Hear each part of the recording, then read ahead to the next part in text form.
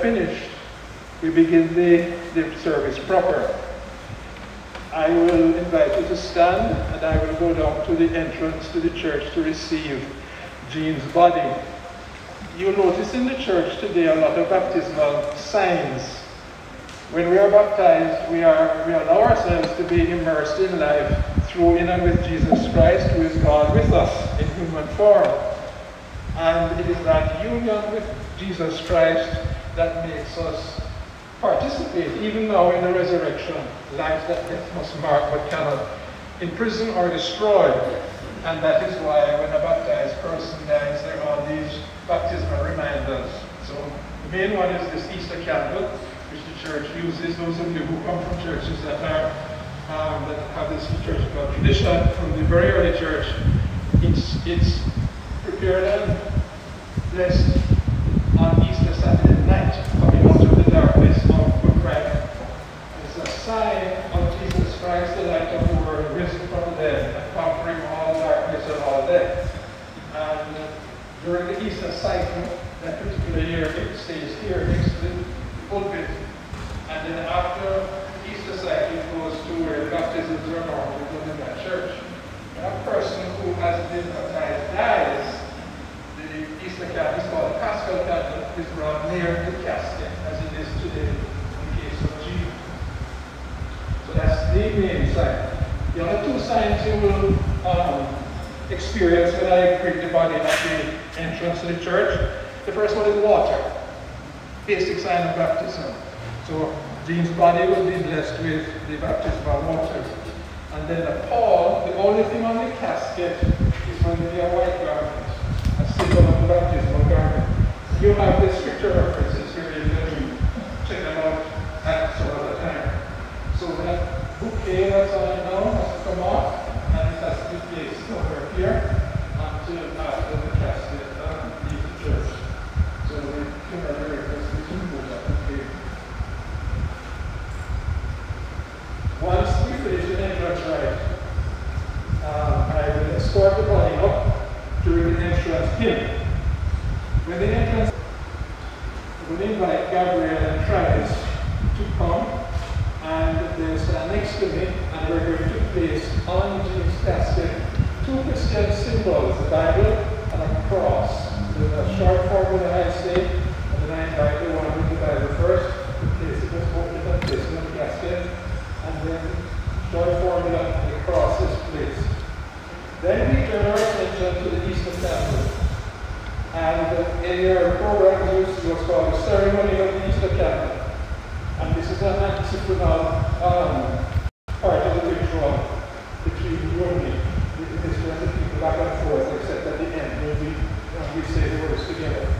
What that is a proclamation, it's a public declaration of our Christian belief in Jesus Christ's resurrection. We see the biblical references there. They're all biblical references. And then I do the opening prayer. After the opening prayer, we have the liturgy of the Word.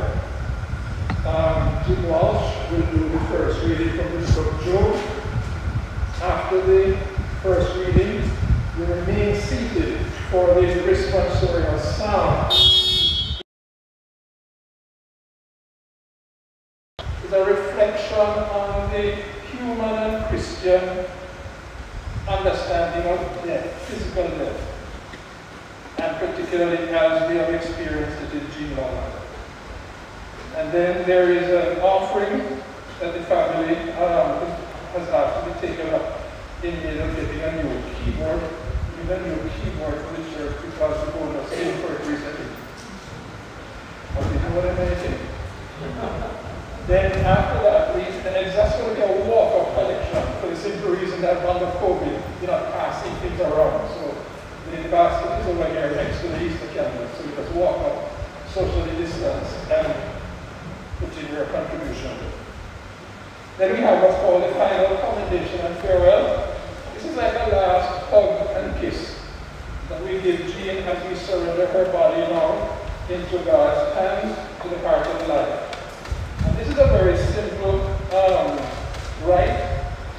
There's an introduction I will do, and I invite you to pray silently as we accompany into fullness of life. And then the central sign of the rite of commendation is the rite of incensation. For those of you who don't know, incense is a fragrant compound that's made according to various recipes. And in ancient cultures, incense was used in civil ceremonies to honor, as a mark of respect for civil officials. So an emperor, for instance, or a lord would be in a civic setting and there would be a huge cauldron with coals on it, and they would put incense on it, and the fragrance and the smoke would be a sign of respect for the civil officials. In domestic settings, in some ancient cultures, if you had enough money and you would use it for your guests, you burn incense as a sign of respect for your guests. Among the Jewish people in the Old Testament, and again, I have the references there in the text of the program for me, God instructed the Jewish people to have a special recipe for the incense to be burned in the temple. It wasn't, they couldn't just get incense that was made for any other purpose and use it, but it had to be special and burnt in the temple as a sign of respect for God's presence in that it's very special place, the temple of God, a sign of God's intense presence with his people. That's where the early Christians get it from. So you see New Testament references. Again, you have some examples in the text of your program. It deserves respect. And that's all the church is saying in that. But it will be a very quick, it won't take very long. But I'm saying it now, so I don't have to explain it then. You'll get the point when you see it happen. And one of the... My sister would want all of us to praise the Lord. She was a woman of prayer. And she sang in the choir. Remember that? Yeah. Okay, so let's go. When peace like a river attendeth my way, when sorrows like sea billows roll, whatever my lot thou hast taught me to say, it is well, it is well with my soul. Women, you sing, and then the men will respond to you, right? Women, it is well with my soul. With my soul, it is well. It is well with my soul. The men, please sing this verse with me. Though Satan should buffet, though trials should come, let this blessed assurance control, that Christ has regard. It is well, it is well with my soul. The women will sing the next verse, please.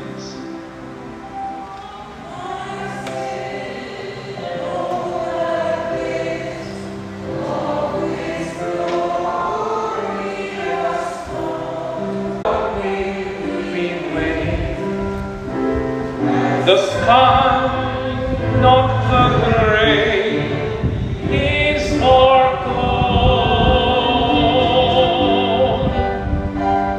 O trump of the angel, O voice of the Lord.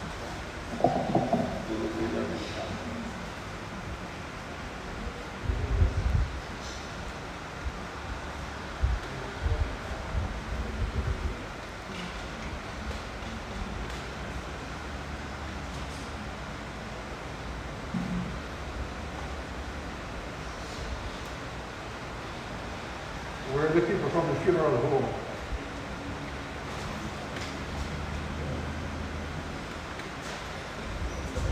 Tell the funeral directors in Jamaica they must always be within eye contact in case anything happens.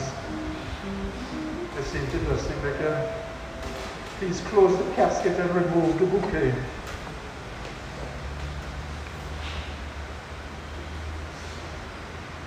You can put the bouquet up here, or you can leave it there too.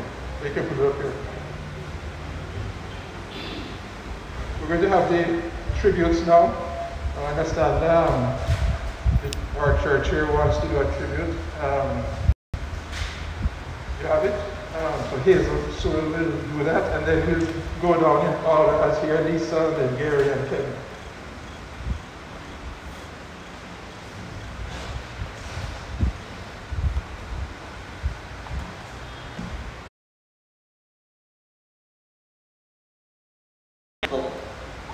She was also predeceased by her mother. Her children would attend the church. So many memories were made right here in this church. You'd make sure we attend Mass every Sunday we were here.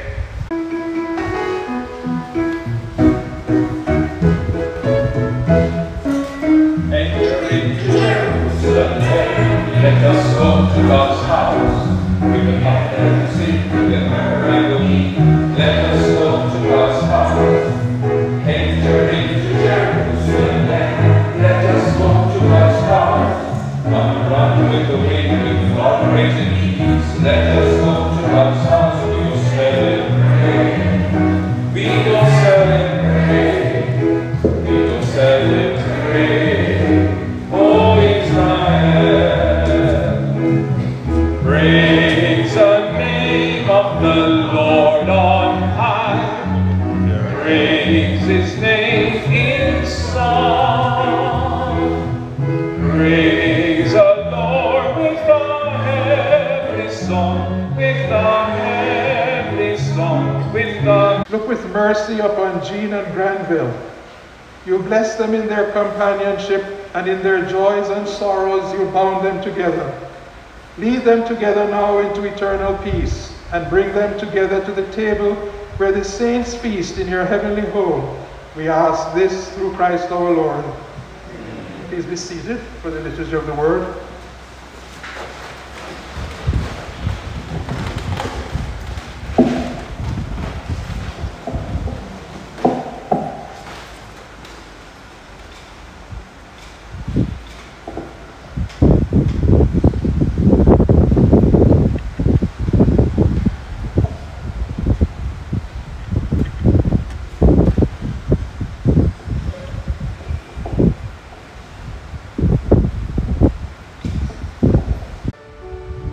Say to the Lord, my refuge, my rock, in whom I trust, and he will raise you up on eagle's wings, bear you on the breath of dawn, make you to shine like the sun, and hold you in the palm of his hand.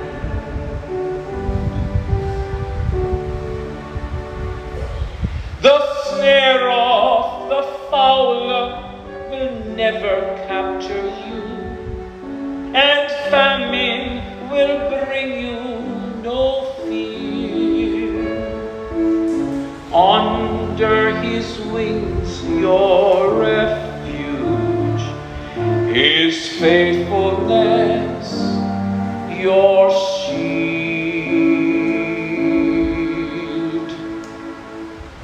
And he will raise you up on eagle's wings, bear you on the breath of dawn, make you to shine like the sun, and hold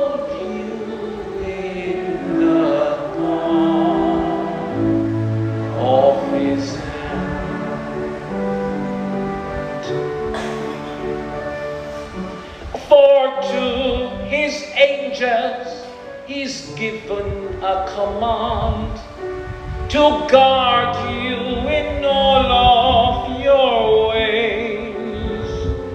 Upon their hands they will bear you up, lest you dash your foot against a stone. And he will raise you up on eagle's wings, bear you.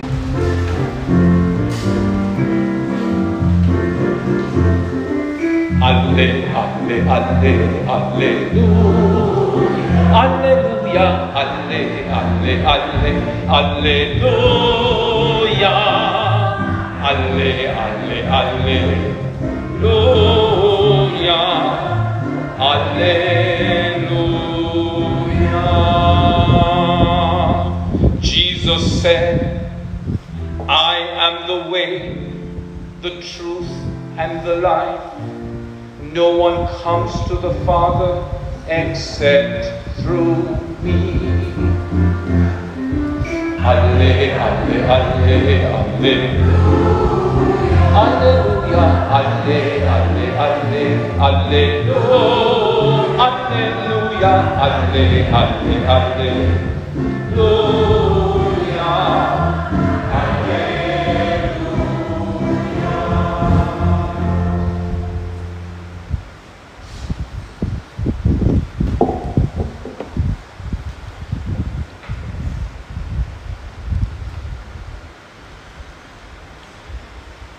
The Lord be with you. A reading from the Holy Gospel according to John. May the words of the Gospel be in our minds and on our lips and in our hearts. Jesus said to his disciples, do not let your hearts be troubled. Trust in God still, and trust in me.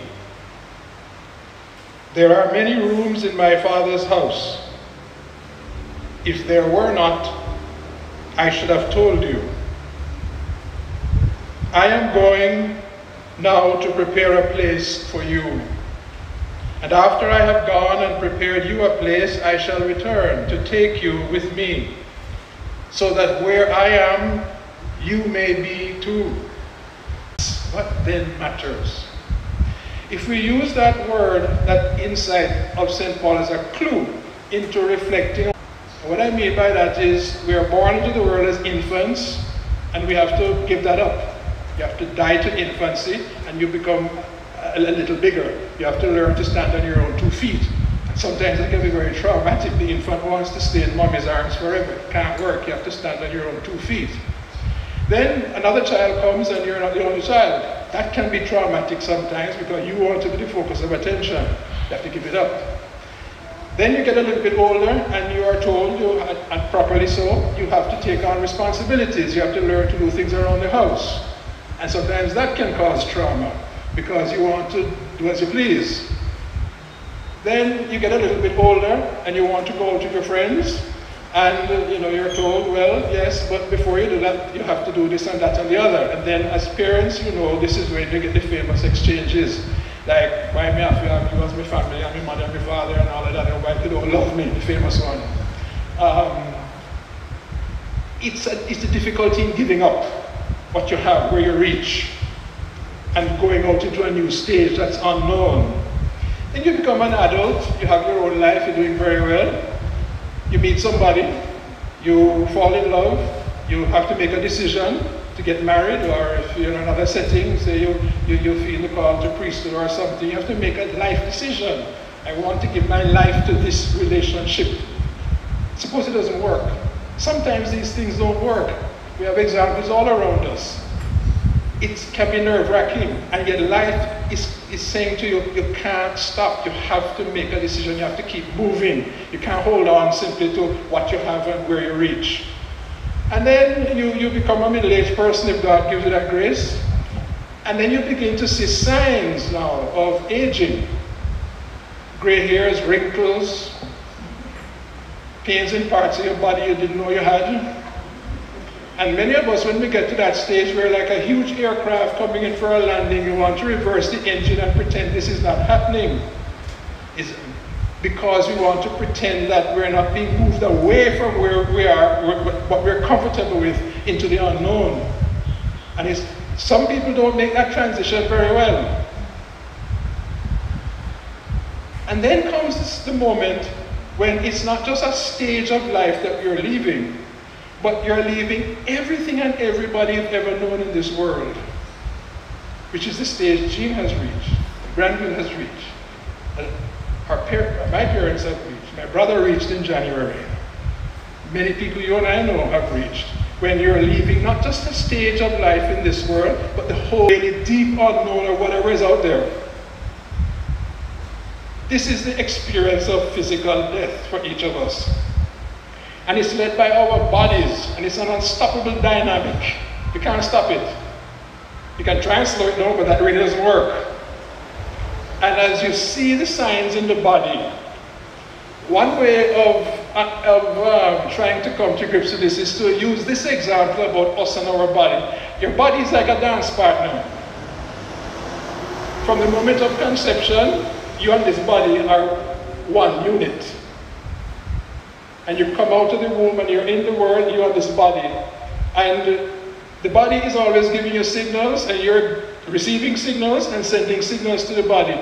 And the body is receiving your signals. Together you constitute one dance, the dance of your life. As you see the body age and go into death, the body is summarizing all the signals that the body has ever given you in life. And what is that summary signal? The body is saying to you, and just look at it. Whether you bury the body or you cremate the body isn't going out into nothing. It's going out into everything. Everything that constitutes the world and the universe and whatever constitutes reality. The body is going out into it. And that's your dance partner signaling, okay, that means your dance partner, I have to figure out a way of thinking and living and relating that cares about everything and everybody. Because that's where I'm being led physically into everything and everybody. If you don't reach that point in your life, as you're dying and the body is signaling to you, you die badly. You're trying to hold on to where you reach and what you have and who you have, and it can't work. And it's almost as if you're being pried loose. And people like that die badly. On the other hand, what the body partner expects is that you, the human partner, that you're sensitive to the fact that you are a self, very important, but you're a self that's supposed to care about everything and everybody. You're to love, in other words, to the best of your ability. And therefore, as the body then leads you into everything, you go. And that person dies a death that is really wholesome. They don't fall apart, they don't collapse, they don't disintegrate in the face of death. They keep it together. It's overwhelming, and you see them being overwhelmed, but you don't see them falling apart. Because they've got the signal, they've understood it, and they have learned to be a good dance partner of their bodies. They dance a good dance of life into death. Now, another way of looking at this is as you have to move through all the stages of life towards the final stage, which is leaving everything and everybody in this world and going out into the really deep unknown. Why does that happen to us? And why, look at it from a religious or Christian point of view, why does God allow that? God allows it because it forces us to face a question. The question can be put in different ways, but the question comes, and it comes to all of us in one form or another at one time or another. It comes usually in small doses, and then it intensifies, but it comes. The question might be put this way: since I have to leave, since I obviously have to leave, and the word obviously means the older you get, the more obvious it's going to become. Since I obviously have to leave, not just a stage in life, but the whole thing, everything and everybody I've ever known in this world, and go out into the really deep unknown. What then, if anything, matters to me so much that I am going to keep trying to do it. I'm going to keep trying to become it. I'm going to keep trying to put it into practice. I'm going to keep trying to be that way to the best of my ability. Because that's just who I am. So even if I'm dead, I just need that. Life will wring, W-R-I-N-G, out of each of us our response to that question. It's a very simple way of putting this question. When all are you, who am I really? Not who I think I am or who I want people to think I am. Who are you really? This is why we have to die physically. Everything has to be stripped away until we reach the point where this can't strip because of me this. And that dynamic is unstoppable in each of us. It's a beautiful thing in the sense that you see people becoming. And I'll come to Jean in a moment. You've stood up here and you've paid tribute to her. Wonderful. Beautiful tribute. Some human way of understanding that can be there for us to help us make sense of it. Keep going. Keep going. Don't run. I know you want to run, but don't. This is where human religiousness comes in as fundamental. The human experience as a confrontation with reality is what human religiousness is essentially about. Human religiousness can get turned into all kinds of different things, good, bad, and ugly. But essentially, human beings cannot get out of the fact that we are immersed in reality, or reality makes demands on us and we have to respond to the demands. If you strip that away to its fundamental level, you get the lesson of human religiousness, which is what? If you're going to face life as it moves you forward, away from where you are, into what you must face, what you must become, the best way of doing it is some form of the golden rule. Do unto others, you have them do unto you. In other words, don't be self-centered. Feel for people. You're not the only person in the world. If you do that, then you go through these experiences, the human tradition tells us, in a way that makes sense. So you live well and you die well. Inside of that experience, we have something more from the Jewish people, the Old Testament people. The Old Testament people say, the reason that life is moving us in this way, and moving us to empathy, to some form of the golden rule, is because the God of life is in it. And the God of life is saying, come on, you should live this way, care for people. They tell us, this is the whole witness of the Old Testament, that God stepped into their lives. Why their lives? Because they were an example of a people who are disregarded. Even with human beings learning empathy, you still had a problem with some people not mattering. They're poor, or the enemy, they're to be wiped out. And according to the Old Testament, to fertilize possibility, open up possibility. And when God comes personally in Jesus Christ, that's his one message. I am here for one thing alone. I am with you, and I am not leaving you. And because I am immersed, when you give me a hard time, I'm going to suffer. Now, that is the way God is. People who understand that whatever they go through, good, bad, or ugly, this God, who is bigger than everything we can go through, is in it with us. And if you live that way, like Jean Lobban, it does something to you. You've talked a lot about Jean Lobban's caring or loving. A caring person individually. Her love for Granville, love of her family, her professionalism, her civic attitude, caring, loving. And then at the same time you say, but church meant a lot to her. Those two things are connected.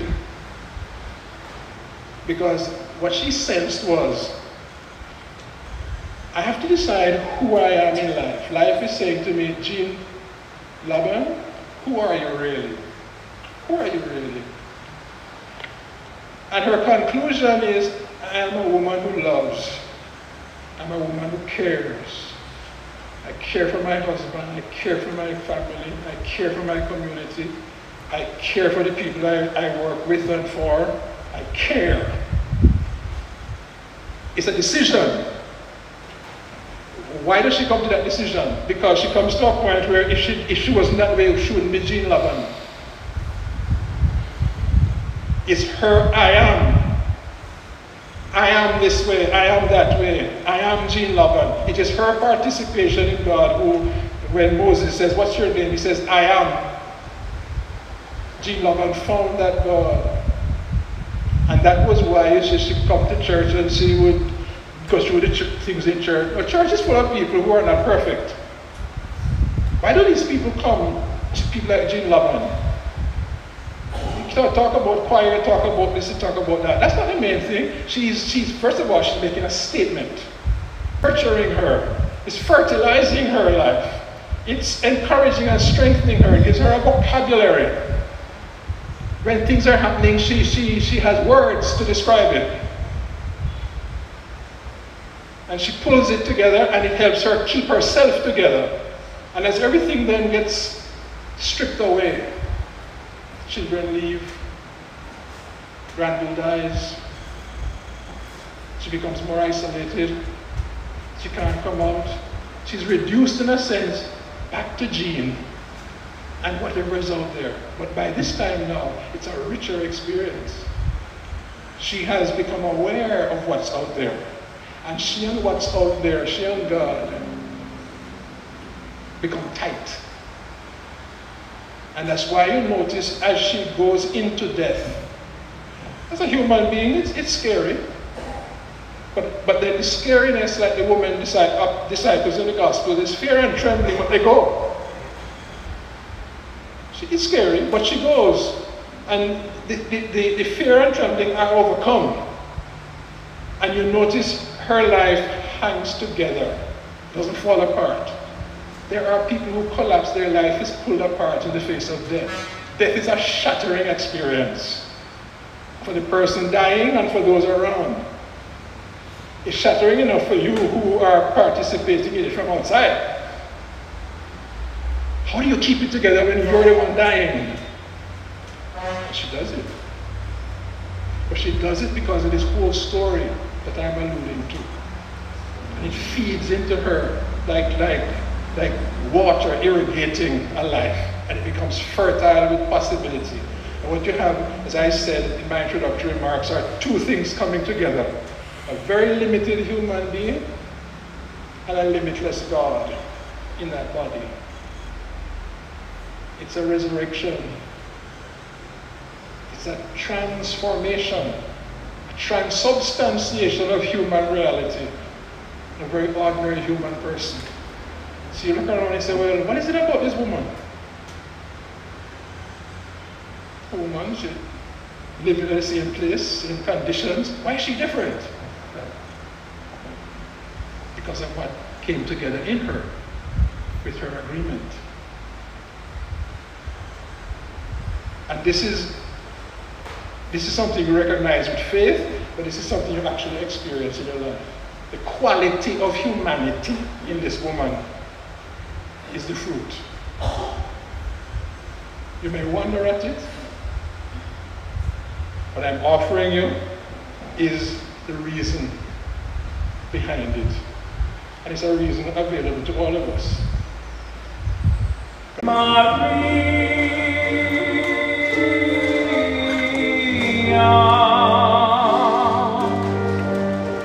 gracia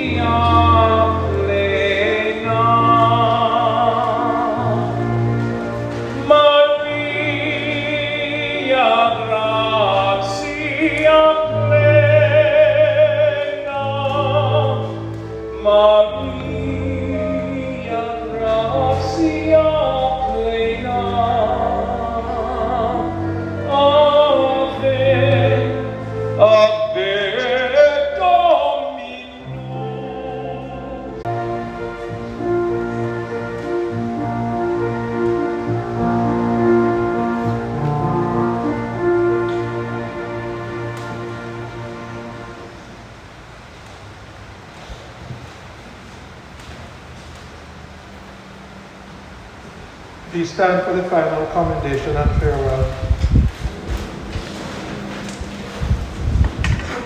Trusting in God, we have prayed together for Jean, and now we come to the last farewell. There is sadness in parting, but we take comfort in the hope that one day we shall see Jean and Granville again and enjoy their friendship. Although this congregation will disperse in sorrow, the mercy of God will gather us together again in the joy of God's kingdom. Therefore, let us console one another in the faith of Jesus Christ. Let's pause for a moment in silent prayer as we accompany Jean in our prayers in the fullness of God.